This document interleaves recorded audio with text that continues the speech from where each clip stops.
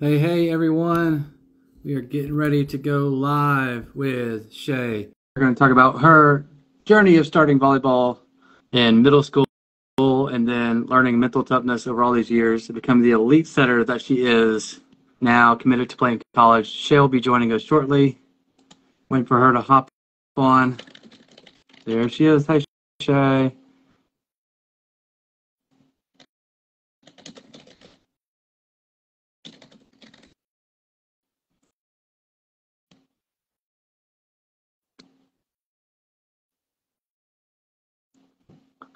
All right, hey everybody joining. Shae Britt's going to be joining us shortly.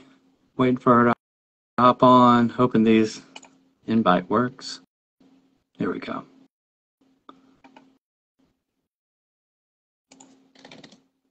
Hey, Addie.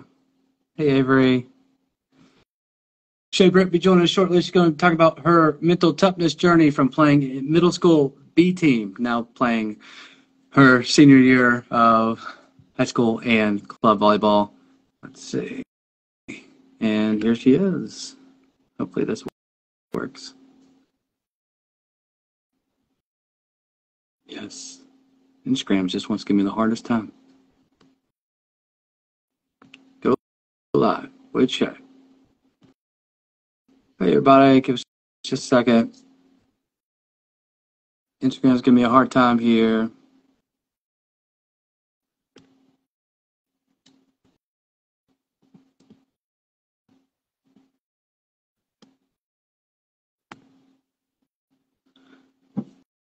Hey, everybody, just give us a moment as we're joining live here.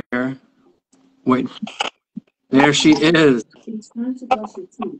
That's my Alexa fixin'. Hey, Shae, what's up? Can you hear me?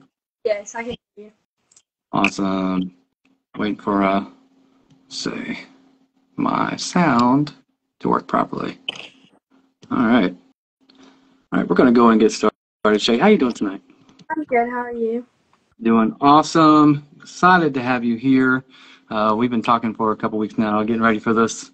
We're going to go ahead and jump into it then. All right. So, Shae, take us back to your very first volleyball practice in middle school. What even hooked you on the sport of volleyball? Why volleyball? Well, I was in 5th grade and I had a friend named Malia, and she had actually played for A5, which is like the #1 ranked club in Georgia. And she kind of introduced like our whole friend group to volleyball, and I was like, okay. I was looking for a sport to do, so I was like, okay, why not volleyball?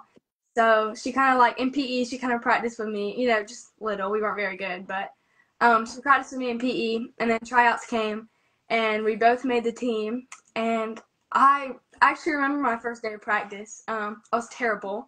I couldn't even underhand serve. I couldn't set. I couldn't pass to save my life. It was honestly terrible. But I do owe a lot of my volleyball career to her because she really got me started on it. So I thank her for a lot of that. That's awesome. So, thinking back to that middle school BT, can't even underhand serve the ball. Did you think you would ever be where you are now? I mean, you're committed to playing college. You're a great setter. I've seen you play. We've all seen your videos. Things like. Did you ever imagine you'd be where you are today? Not at all. I mean, being that young and knowing I wasn't good, and honestly just seeing my peers accelerate and I really wasn't, kind of made me like, okay, maybe volleyball is just not for me. But then I just kept working and eventually kind of outworked the people who didn't want it as bad and kind of just got to where I am, which I'm thankful I did. And I'm thankful I didn't give up on it because I would not be where I am today without that. So. Yeah. So what kept you going? I mean, you're clearly frustrated at some times, feeling like you weren't really good at it. So why even keep going? I know a lot of people who would just quit. They're like, man, I suck at this. I'm not even going to bother. Honestly, I feel like the reason I kept going was just because volleyball became kind of like my outlet for everything. So anything that was going on at home, at school, with friends, with family, if I just went to the court and went and played volleyball, it was kind of like reality went away for 2 hours. And that's where I got to let out my anger, my frustration, and all that. So I think that's what really motivated me to keep going. And still to this day, whenever I'm having a bad day, I'm just like, okay, I just need to go play volleyball and my day will get better. So that's really what kept me going. Yeah. I definitely feel that. There are so many times where it's a day.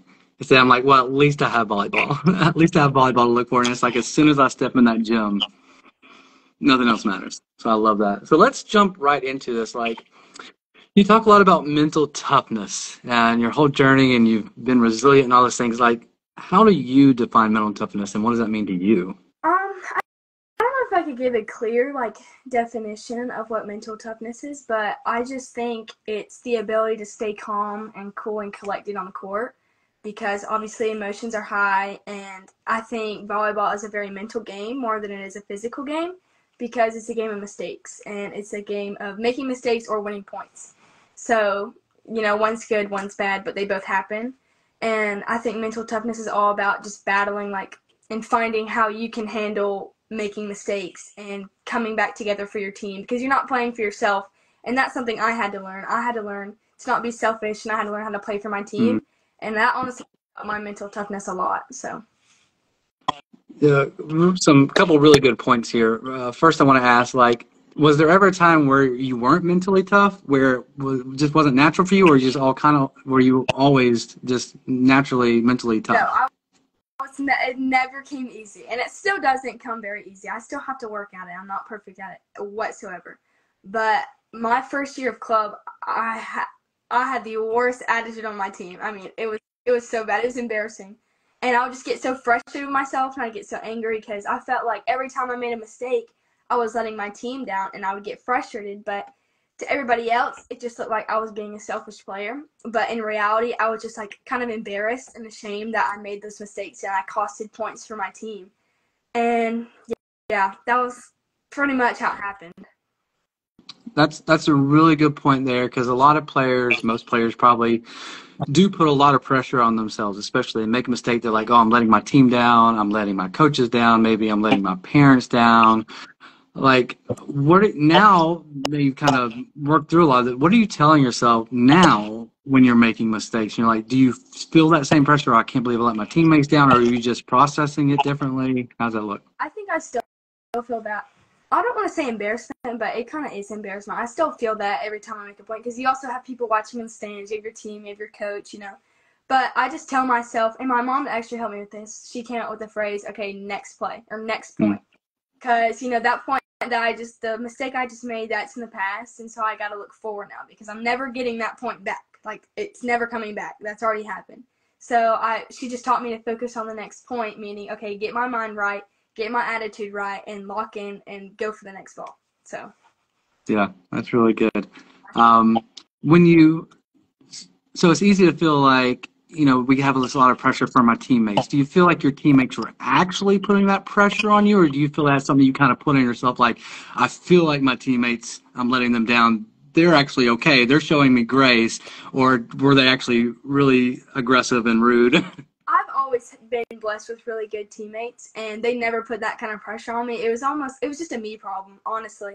I just put so much pressure on myself that I was like, my teammates are going to be so mad at me, I'm making mistakes. But in reality, they're not because they make as many mistakes as I do. Yeah, that's a very good call out because I know that so many young athletes, especially, feel that pressure like, oh, yeah, I am letting my teammates down. But really, if they ask their teammates are like, it's okay, I get it. Like, there's so much grace that our teammates give us that we don't really give ourselves. And that's really where a lot of that pressure comes from. It's more of ourselves than our coaches and our teammates and even our parents at times. So that's a really good call out there.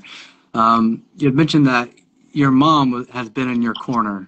She's kind of giving you those pep talks like next ball, next ball. Talk about, that relationship with your mom, starting with that middle school B team where you feel like, oh, I suck at this. Like, what is she telling you during these times of like middle school B team? Well, she's always been my best friend and somebody I can always confide in. And we call her Opal the Optimist because she's very optimistic. She's always looking for the bright side. She's always got something positive to say. So I know if I didn't have her in my corner, cheering me on and helping me throughout all these years from sixth grade up, I would be nowhere close to where I am now. And she's just always been the one to kind of encourage me, not get frustrated at me, not get on to me for how I play, because I don't have to play to a certain standard for her. All she just wants me to do is to have a good attitude and to have fun. And so she always helps keep things positive, even when I'm not. So. That is awesome. I love that. I think she's actually watching right now. So, hi, Mom. Glad you're here. Um, so let's talk about times when you kind of are feeling overwhelmed or anxious in a match. Like, what do you do? What is your thing? How do you deal with that anxiety, that feeling of just stress and feeling overwhelmed? What do you do? Honestly, I feel that a lot. I feel it before games, I feel it during games, I feel it all the time. But usually when I get that feeling, I kind of just pray. Even if I don't close my eyes, if I don't have time to close my eyes, I kind of just have a conversation with the Lord in my head, and I'm just like, all right, give me peace, give me wisdom, give me strength to finish the game. And He kind of blesses me through that. So that's how I kind of combat that anxiety and overwhelming Yeah, feeling. yeah, that's really good. Let's talk about kind of extending on that a little bit. Moments of pressure in a match. Let's say it's like you're losing like 22-24, you're up serving. Like, how do you get focused, get that confidence? Like, how do you do that? I actually, funny story that you say that. That was I think that was the score of our Sweet 16 game, and I was serving. Wow. We ended up losing, but I just every time I'm serving game point, whether it's theirs or ours, I kind of just take my time going back to the line, and I do my serving routine, and I just take as long as I can. I think you get 8 seconds before you can serve, so I kind of just take as long as I can, and I say a few words out loud, like whether it's a prayer or it's like usually what I say is, Lord, bless these feet, these hands, these fingers in my mind, and that kind of is just what gets me going, and then I serve the ball. So I love that. I love that. I think I started a new routine this year. I haven't played since like June, so I don't remember what it is, but it's like, like I hit the ball, I breathe, I go 1, 2, 3 in my head. I don't know, like, or 3, 2, 1, 3, 2, 1, and like I don't know why counting down. It works for me in a lot of areas where I'm just like 3, 2, 1. It's like it's making myself just like, here we go. I don't know why that works for me, but I think it is important to have a routine, whatever it looks like. You as talking, for me, whatever it's smacking the ball, breathing, and counting down. So I do think that is important to have, especially when you get to high pressure situations, whether you're down 22-24 or something like that, to be able to just maintain the routine, because that routine is what brings that confidence and just being comfortable in that pressure moment. and it also keeps you calm too, which is good in those high intensity. Yes, absolutely. Um, all those who are watching, feel free to ask questions to Shae or myself as we're going along here. Type them in the questions. We'll try to answer them. But speaking of routines, we did have a question come in earlier. What is your pregame routine look like? Okay, usually my pregame routine is listening to music and eating food and getting hype with my teammates in the locker room, because I'm not usually one to like go by myself, like put my headphones on and be in the corner. That just doesn't really work for me. And I know a lot of my friends do that, but that's just not for me. I like to go in the locker room and put the speaker on and play music and just go have fun with my teammates and just enjoy it, because to me that's just what gets me hype and gets me excited for my games. That's awesome. And how long have you had that routine? Is that just something that's kind of new, or have you been doing that for a few years and you figured that's what's working for you? Honestly, I just feel like it started at my old school, my freshman year. I made varsity, and at my old school, that's all we did. We went in the locker room, we put the speaker on, and we all just had fun, and we danced and we sang and just got ready for our game. And that just all got us excited and like kind of pumped up and gave us a little bit of adrenaline. So I think that's kind of where I learned it from. That's awesome. I think one of the funny things you talk about sometimes, you posted a video about this maybe a couple weeks ago, that you were told that you were too short to play front row. And I know oftentimes as a coach, you do want that bigger right side or bigger setter for the sake of the block, but you play all the way around, and how tall are you? 5'4"? 5'4"? Yes. Okay. So talk about that journey, because I imagine you haven't always been able to or allowed to play front row. Um, I usually hate the word no, and so when I get told no, I kind of like take it as a challenge. So when I got told that I could never play front row, I was like, okay, well, watch this. So I worked my butt off and I got faster, and I worked my vertical and I got it up as high as I could. I'm still working on that actually. And I started doing blocking drills. I tried to get any training that I could because I was just so determined. I don't know what it is. I just love proving people wrong. So I get like a feeling of satisfaction when I do. So honestly, blocking has probably become my favorite thing now in volleyball, other than setting, because I'm a setter. Blocking to me is just so much fun because it's just a little short me and I get to go up at the net and block. But yeah. I bet you have such joy, even if it just clips your fingers. It's like, yes, I got it. So you talk about you don't like saying no. How does that kind of criticism fuel you? How does that motivate you? Like, how does it feel like when you're just proving these people wrong? It honestly makes me even more excited to keep going. I feel like that could also like backtrack to our other question, like what makes me keep going is when I keep getting told no, and that happened to me a lot my freshman year, my 8th grade year, even my sophomore year. I got told no a lot. I couldn't do things, or I was benched and I didn't start, whatever that was, and that kind of just motivated me. I was like, okay, I'm gonna prove you wrong, and I'm gonna work harder, and you're gonna see that. Mm. So I kind of that so they could never tell me no again. Obviously, I still get told no sometimes, but I wanted to make it where it was really hard for them to say no, to not let me go front row. Yeah, awesome. We did have a question come in from Avery. Have you ever had a coach who drained you mentally? And if so, how did you work through it? That's a great question, Avery. That's a good question. Yes, I did have a coach that did drain me mentally. At first it was really hard to work through because I kind of felt like, her being older than me and me being her athlete, like obviously there's a level of respect there, but when it turns into disrespect, then it's like, okay, well, something's got to change. So I kind of talked to my mom about it, and she really helped me through it. And I honestly debated on quitting, and she was like, "You're not quitting," which I'm very grateful for, because if I did quit, who knows where I'd be right now. But I kind of combated that through, and I don't know if this works for everybody, but for me, I have a strong relationship with the Lord, and I just started praying for her, and I was like, okay, I need to work on my stuff, she needs to work on her stuff, so I'm going to pray for her, and I'm going to pray for myself.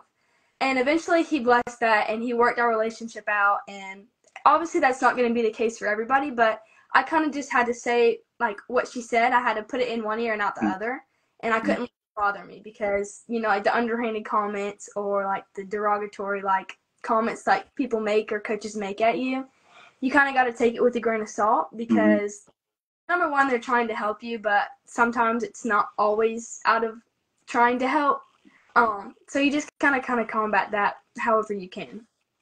Yeah, that's really good. You say kind of take it with a grain of salt, and that's something that comes up a lot when I'm just having conversations with athletes. It's like, listen to what the coach is saying, not necessarily how they're saying it, Exactly. because coaches are also very competitive, and their emotions run high as well, and we yell a lot, and it's mostly out of love, and passion for the game, but it's, a lot of younger players, less experienced players kind of take it personally, like, oh, they're yelling at me. And it's like, they're not yelling at you. They're just yelling because they're passionate. And it's listen to what they're saying, not how they're saying it, and then just process it objectively. Is what they're saying, does it actually make sense? Or are they off their rocker? Because sometimes coaches do say crazy things that don't make sense. So just kind of processing it objectively and be like, okay, I understand what they're saying now, and I can see how that applies to what I need to work on.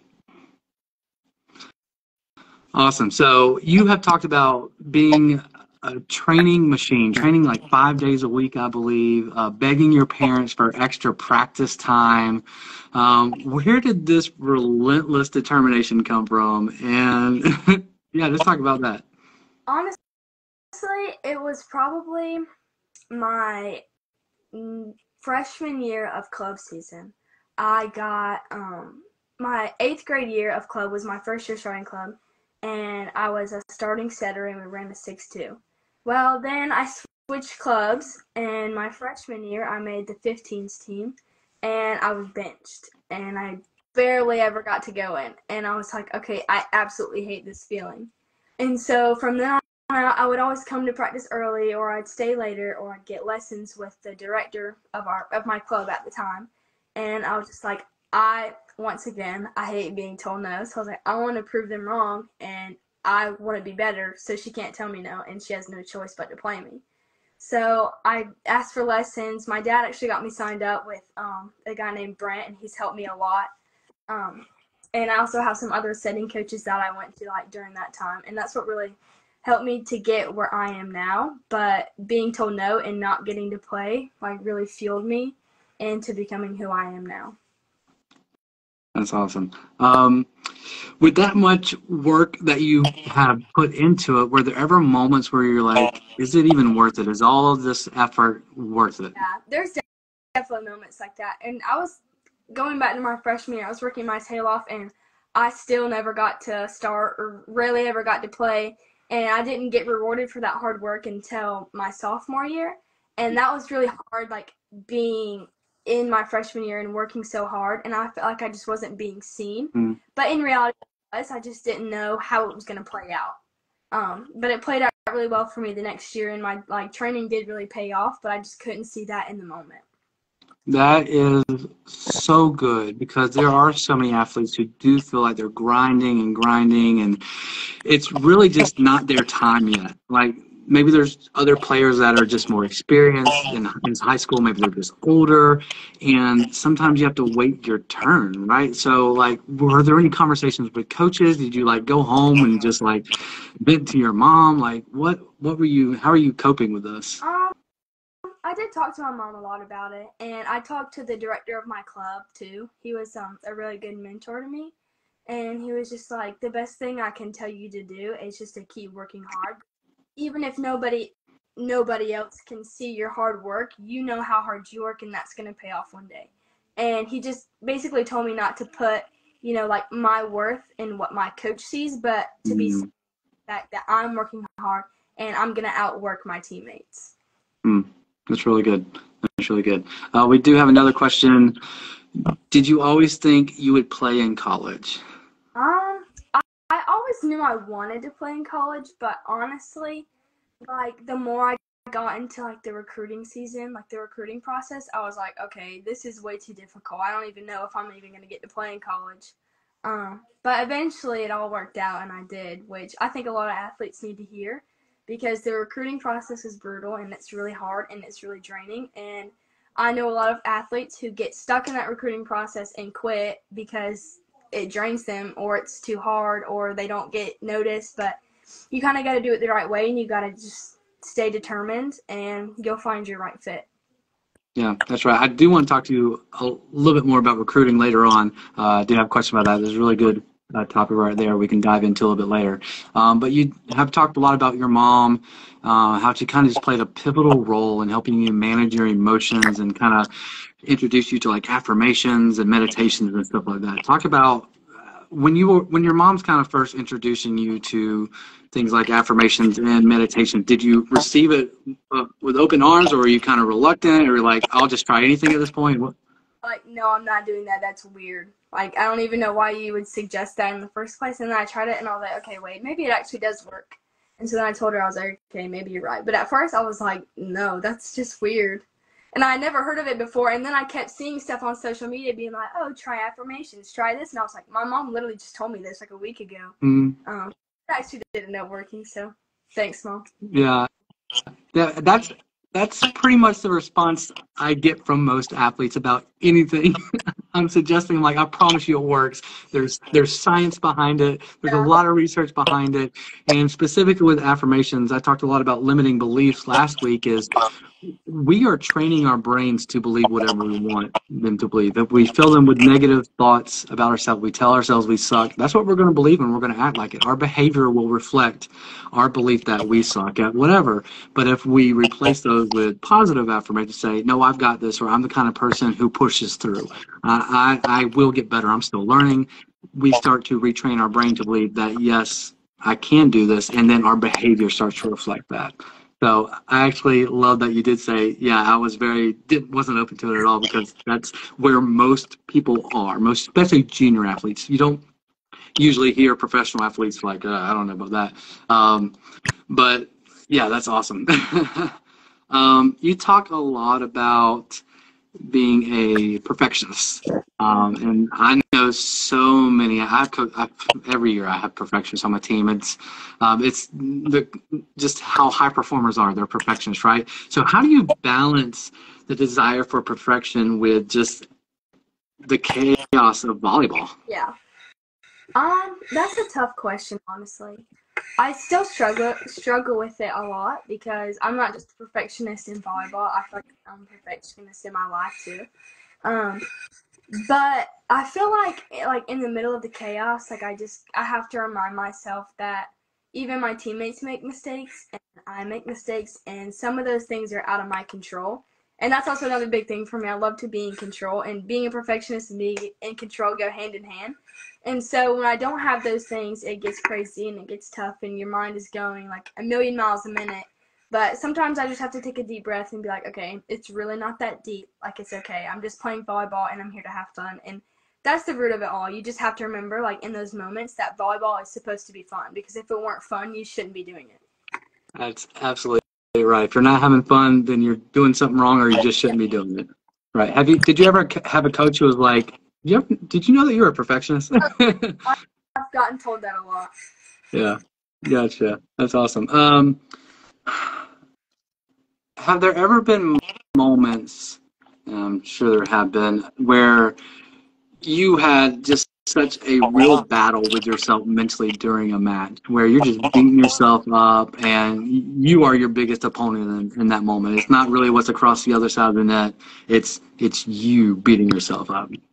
Definitely. I can remember my sophomore year. We were losing in a game pretty bad, and I had made like several mistakes in a row. And it was the first time all season that I had gotten pulled out. My coach had pulled me out because usually I play all the way around.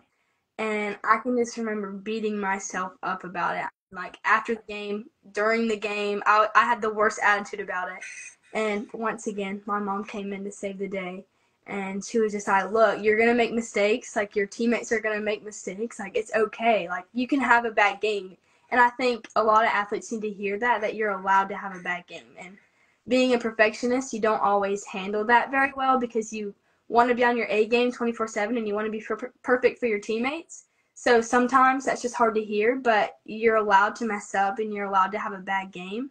But it's important to not let that affect you, because not only does it affect you, it affects your whole team.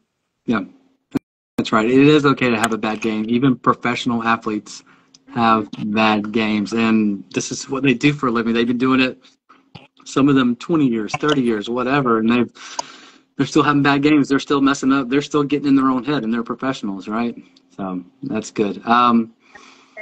Being a perfectionist, sometimes it can be hard to accept criticism. Um, has it gotten easier over time to accept criticism?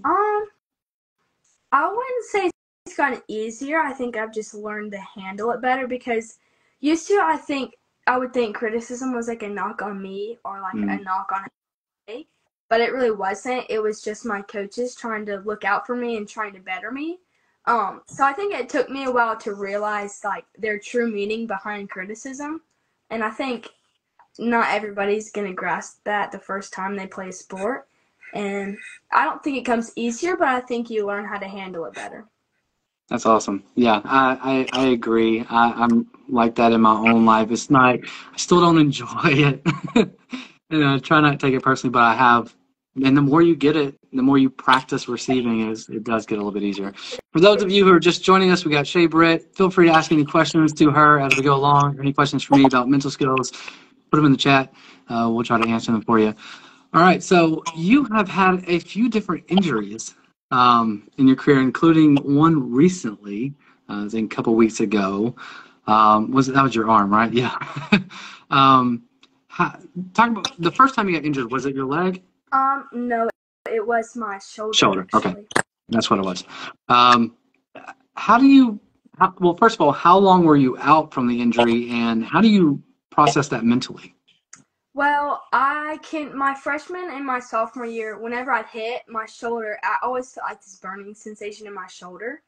And my junior year, I just transferred to a new school, and we were actually doing really well. We had a really good team. And there was one day in practice where I missed the ball. Like, I missed a dig. And actually, this is where mental toughness comes into play. I got really angry, and I saw the ball like bouncing right in front of me, like where I missed it. And I just reared back and slapped the ball as hard as I could to like bounce it back up, because I was so frustrated. Well, when I did that, I heard like a pop, and that was when I like officially tore my labrum. And it had been hurting for months, and I played on it as much as I could, and then it kind of just became unbearable, and I was like, okay, I need to get this checked out. So we got it checked out, and we got some x-rays, and I had a labral tear, which thank goodness it wasn't a rotator cuff tear, because that could have been a lot worse. But I had a tear in my labrum, and I kept playing on it because I was like, okay, I have no choice but to keep playing, which was really difficult, and it hurt a lot, but, your love for the game kind of overrides, like, the feeling of being injured. So we tried, it's called a PRP injection, which was like kind of like a trial and error. And we tried that, and it didn't really work. And so I kind of just had to keep playing on it. And I was like, okay, well, this is just going to be how it is. So I kept going to physical therapy. I've been in physical therapy for, I want to say, like 4 or 5 months now. I feel like it's been a long time. Played through my whole high school season with it. I hit front row, blocked, served, everything. And really hitting was like where it hurt the most, but like I said, your love for the game kind of overrides like the feeling of pain. Yeah. So then my senior year was done, and then I got into a car accident where I shattered my wrist basically. And now I'm out for my whole club season, so I'm kind of restarting like the whole mental toughness thing again. But I'd say, like, for my labrum, at first it was really hard because I was like, okay, this really sucks. Like, the one thing I want to do, I can't do right now. And I just had to give my shoulder a break, which was really hard for me to grasp because I don't like taking breaks. I love to be like, go, go, go all the time. And that really just kind of, my coaches and my parents really helped me with, like, encouraging me and being like, it's not going to be like this forever, and you're going to get through it, and you're not going to feel stuck forever. You're going to get past it, and you're going to get better, and you're going to get back to playing how you usually play. So I feel like that really helped me, and if I didn't have teammates, then it would be a lot different. Mm-hmm. So. Yeah, so I actually didn't realize you were out for the whole club season. Not the whole club season, but they projected it would be about like 3 months before I can like fully play again. And 3 months of no practicing or no really setting or anything, so I wouldn't really be back in the groove yet, but I'm praying maybe I can play a few practices or a tournament or so. Yeah, will you still be going to practices between now and then? I will. And hopefully I can't. So. Yeah. Have you heard about using visualization or mental rehearsal to help continue training while you're injured? Yes, my mom actually introduced me to that as well. Yeah. Shout out, Mom. Yeah. Yeah. Introduced me to that, and I was hesitant about it first, and I was like, okay, what is this like magic that you're coming up with? Like, obviously it doesn't work. Well, I was proven wrong again, and it does pretty much work. And she kind of like showed me how to do that, and was just like telling me like visualize you hitting and setting and serving like how you want it to play out. And yeah, that's what kind of helped me in my game. Yeah, I personally love visualization. It can be that's one of the tougher ones to get people to buy into, athletes to get to buy into. But I love the way our brain works because our brain, if you do it right, your brain thinks our brain can't tell the difference between what we see in our head and what we actually do.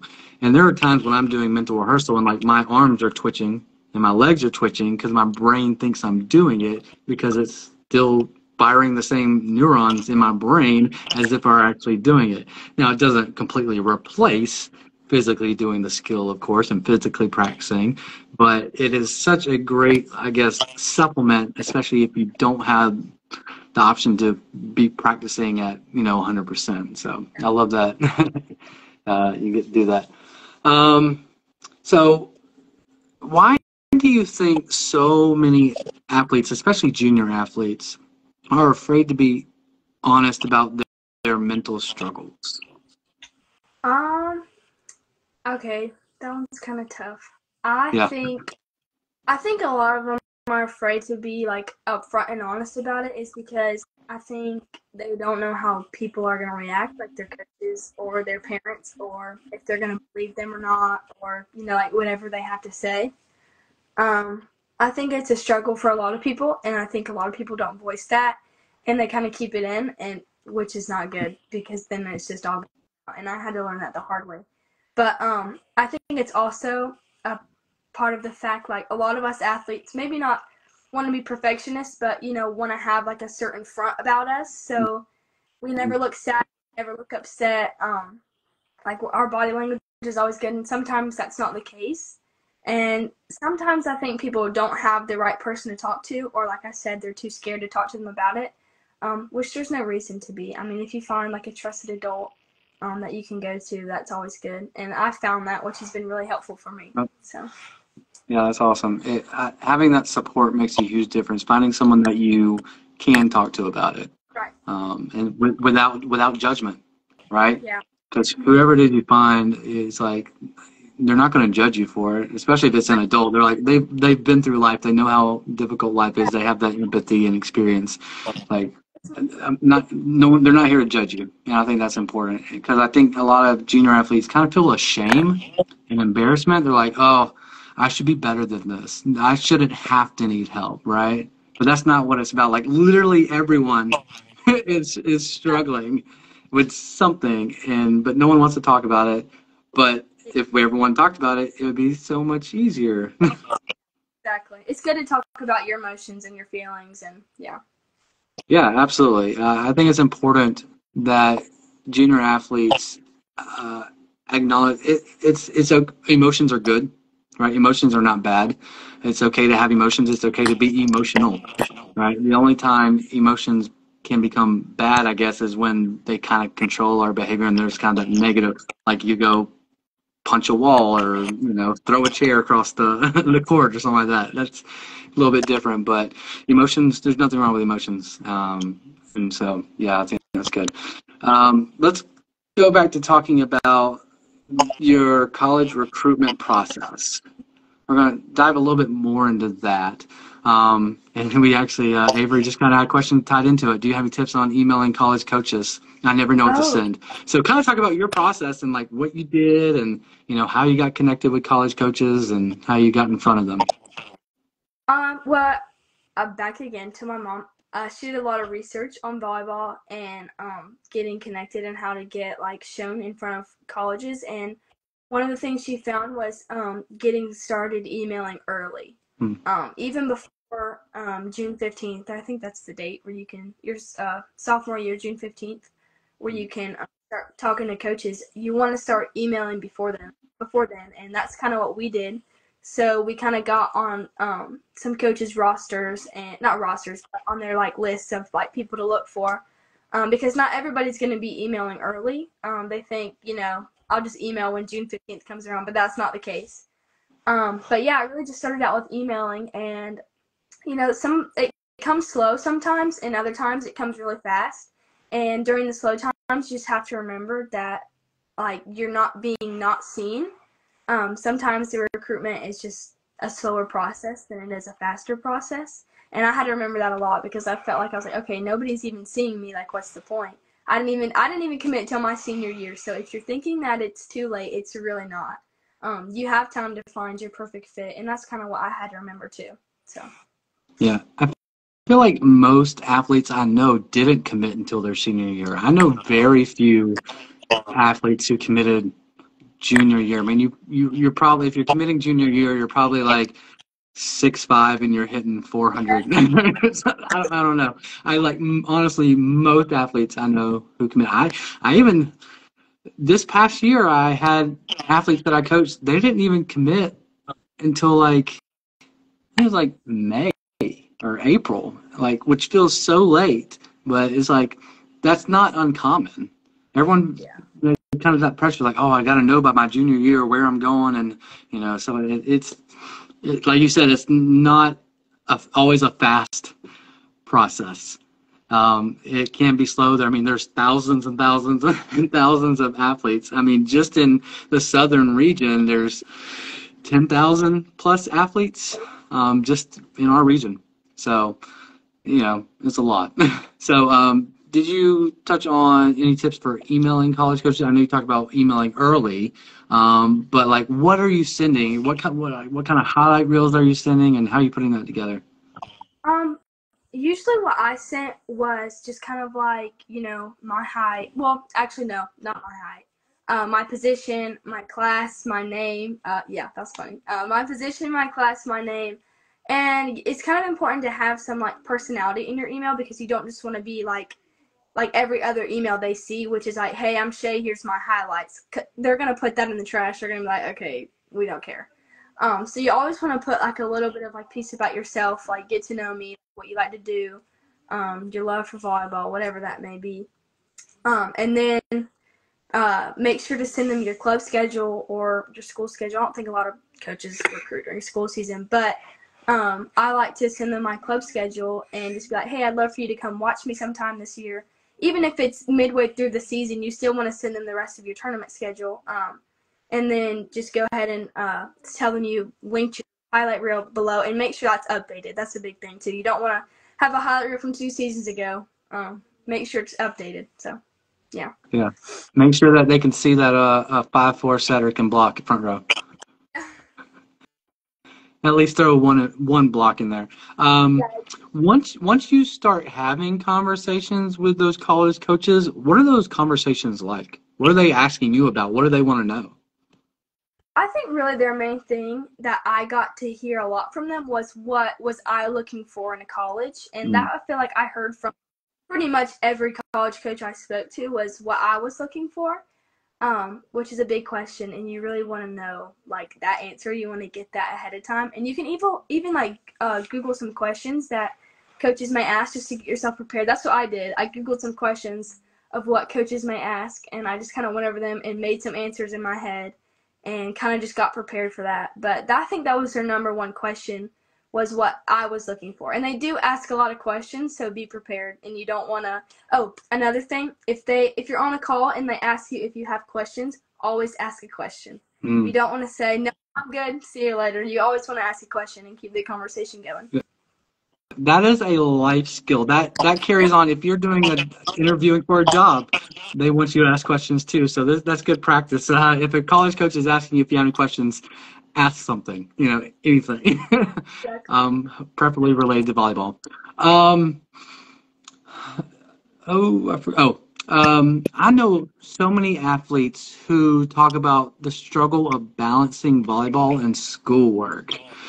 What is your process for balancing volleyball and school? Um, Honestly, I just try and get okay, I'll say it's really hard. And to even throw in something else, it's even harder to throw in your social life because volleyball can take a lot of your time and it can take away a lot of things like basketball games, football games, time with friends. Like if you're really involved in your school, volleyball and practices can be really tough, like trying to find that balance.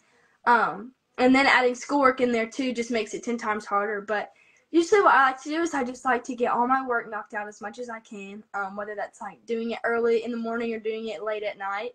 Usually it's late at night because I'm a procrastinator, but that's okay. I just like to get as much done as I can so that way my social life is important to me. I love my friends. I'm a very people person, and so I love hanging out with them, but I know I can't do anything until I get my schoolwork done. And yeah, I got practice pretty much every day, so I got to find time to like balance all three of those things, and you can usually eliminate your schoolwork pretty easily. Yeah. I imagine there are some tournaments where you have to go out of town and maybe you have to leave on a Thursday or Friday. How do you communicate that with your teachers that, hey, I'm going to be gone, I'm going to be missing 2 full days or, something like that? Like, and then you have to, I guess, make up your work or get it done early. How's that conversation work? Usually I just tell them, just like, hey, I'm going to be leaving like Thursday and I won't be back till Monday or whatever. Some teachers will give it to you before you leave and expect you to get it done before then. That's why you make sure you give them plenty of time in advance for you to tell them.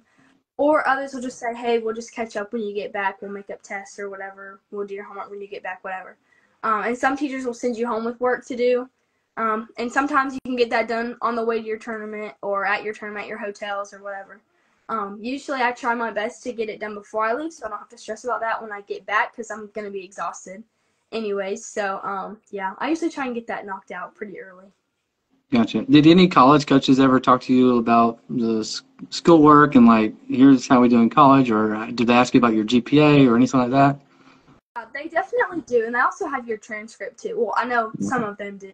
They definitely talk about your grades, and they also ask, a lot of them ask what your major is. And if you're undecided, it's okay, because I've been Oh, undecided for a long time. I yeah. still don't know. But they do ask about your major, they ask about your GPA and your grades and all that. So it's important to stay on top of those things and not get caught up in your social life or your volleyball life, even though it's fun. You got to focus on school too, because you can't go to college volleyball without the college part. So Yep, that's right. You won't get to play very long if you don't do the school part. And you're absolutely right. No pressure to anyone out there who doesn't know what their major is going to be. I changed 3 times. I think I started as a theater major. I ended up as an accounting major, which is the complete opposite of theater. But I wanted to do something else, but I didn't like the professor. So I'm not a marketing major. I'm an accounting major instead. But yeah, no pressure to know what you want to do right when you get to college. Um, any of you joining us now, we got Shae Britt. Feel free to ask any questions in the chat, and we'll be happy to answer those for you. We're only going to be on for a few more minutes. Next question. If you could speak to younger athletes who feel the kind of that same pressure and perfectionism that you do, what advice would you give them about, the ups and downs and just how to deal with that pressure? Um, honestly, I would just tell them that it's gonna be okay, because I feel like in the moment it feels like everything's not gonna be okay. Um, I think it's important for them to know to just take a deep breath and to live in the moment, because obviously now being a senior, I wish I could go back and relive all my years of high school volleyball, which sounds so weird. But I wish I could go back in time and just like play one more time in front of the crowd or in front of with my teammates. And obviously I still have college ball to go, but make sure to enjoy the moment, and because you're never going to get it back. All you're going to have is memories left. And make sure to not be so hard on yourself, because volleyball is supposed to be fun. And if you're not having fun, then what are you even doing playing? That's right. That's right.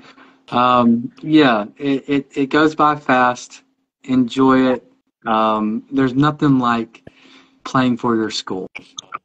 Just Mm-hmm. it's a different kind of pride for playing with your school, and then you're a senior and you end up playing your last match, and there's a brief moment of now what? Even if you do plan on playing in college, it's still like it's over. Like my school season's over. What else is left here? We got just a few more minutes. Just double check and make sure I didn't forget anything. Is that the same advice that you would give to your younger self if you could talk to your eighth grade self or seventh grade, eighth grade, middle school B team? I can't remember which one it was. Like, is that the same advice you would give yourself, thinking back to when you were first starting and you felt like you just sucked at volleyball? I would also probably add in there that it's all going to work out, and it's all going to work out to the Lord's plan. Follow His steps and keep trusting. It's hard to see that when you're in the moment and you're struggling, but just I would tell myself to know that it's going to work out in the end, even if you can't see it now. Yeah, that's really good.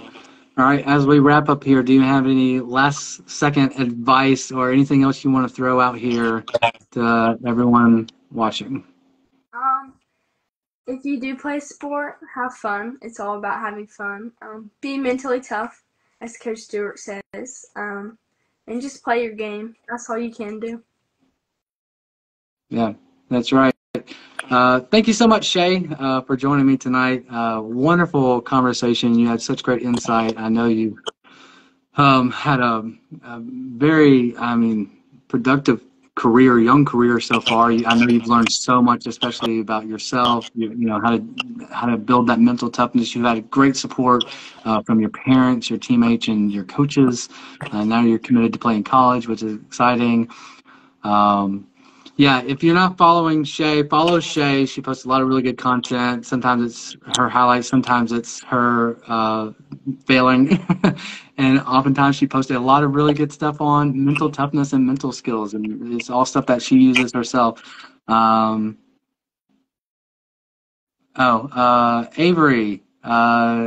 I Oh, believe it's Shae's dad, said they're more than happy to help you with your recruiting process. So I guess send the message to Shae, and yeah. she'll help you out. Also, if you're not in my broadcast channel, you get a lot of sneak peek stuff on mental coaching that I'm doing. My broadcast channel, go to my profile. It's called Thrive Mindset. I am launching an online course in 2 weeks teaching mental skills that elite athletes use. And if you're in my broadcast channel, you have an opportunity to get that whole course for free. It's going to be $49 when I launch it in a couple weeks. But if you're in the broadcast channel, you can get the whole thing for free. So yeah, go to my profile, join my broadcast channel. Shae, thank you so much once again. We'll keep in touch, and maybe we can do this again sometime. Yes, sir. Thank you. All right. Have a great night. You too.